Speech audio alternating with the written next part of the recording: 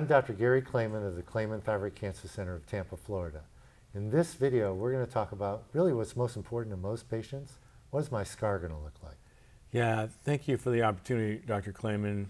Thank you for the app that I have, the Thyroid Nodule app, which is awesome. So everybody's got this worry about what their scar is going to look like. I'm afraid of looking like Frankenstein. So what's the scar look like? How big is it? Where is it? And what am I going to do?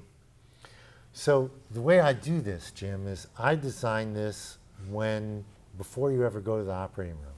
I take a look at you, I have you stand up, I look to see where you may have a crease in your neck.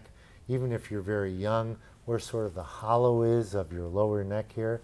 And I design a very, very small incision. It's only about 1.5 inches or so in length in order to remove part of the thyroid gland, all the thyroid gland, and even the lymph nodes underneath it if they need to be. All can be done through that very small incision. Now, am I going to have stitches that I got to take out or not? There are no stitches. It's closed with stitches underneath the skin and some simple superglue.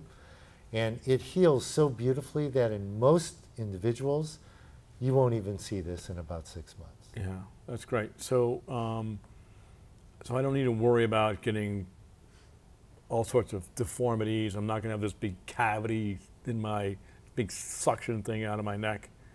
You're going to look like exactly you do right now with a very, very faint line right in that area there.